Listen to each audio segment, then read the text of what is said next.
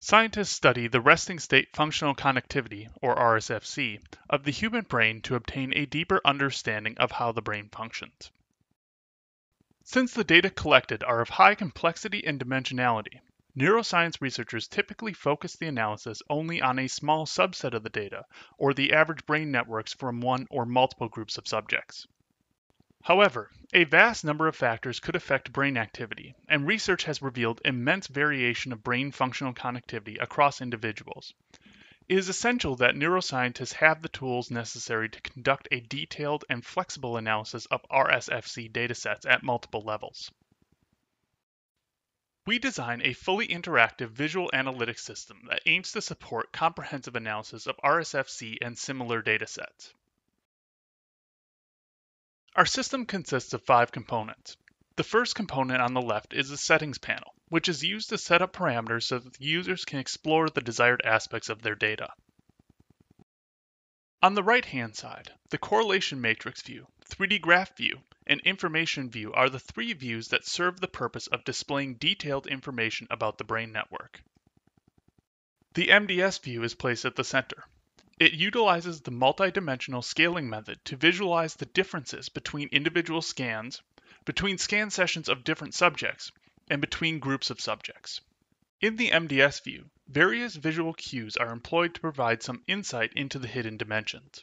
In particular, the scan session indicator can help identify the self-stability or similarity of brain functional connectivity of each subject across multiple scan sessions. The shaded color in the background depicts the uncertainty of the MDS result. It raises the user's awareness that the nodes placed in a highly uncertain region may not be as similar as they appear to be. There are several other interactions which can be applied in each view. Some of the interactions link multiple views, and the affected views will be updated simultaneously. Please refer to our paper for more detail about the visualization design and the interactions supported in the system. We demonstrate the utility of the tool with one representative case study. We start by examining the entire dataset in the MDS view. With the session indicator representation, we can find that scans from the same individual tend to cluster together, showing the strong influence of individual variation on RSFC similarity, regardless of group membership or the timing of the scan session. In addition, we select some of the average scans and some of the individual scans from both control and stress groups, and then display their correlation matrices on the MDS view for a quick visual comparison.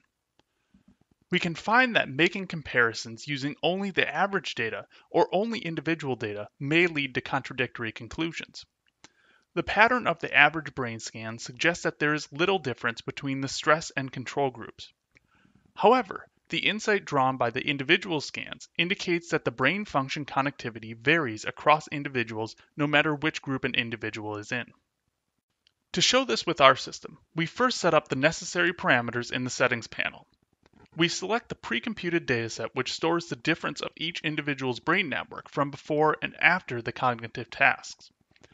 Then, we select the desired normalization method and distance metric. After that, we choose to explore the data collected only in the first day of the experiment. Finally, we recalculate the MDS based on the current settings.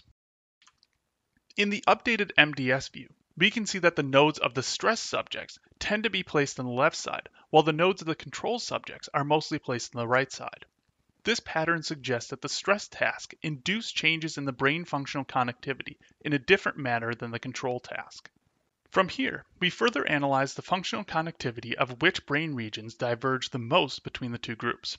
We can first select the 2 nodes that represent the average difference of each group, and then display the distance between them in the correlation matrix view and the 3D graph view. Moreover, we can set a relatively high threshold to the correlation values so that we can easily observe which brain regions, or the functional connectivities between which brain region pairs, contribute the most to make the 2 groups of subjects different from each other. Thanks for watching.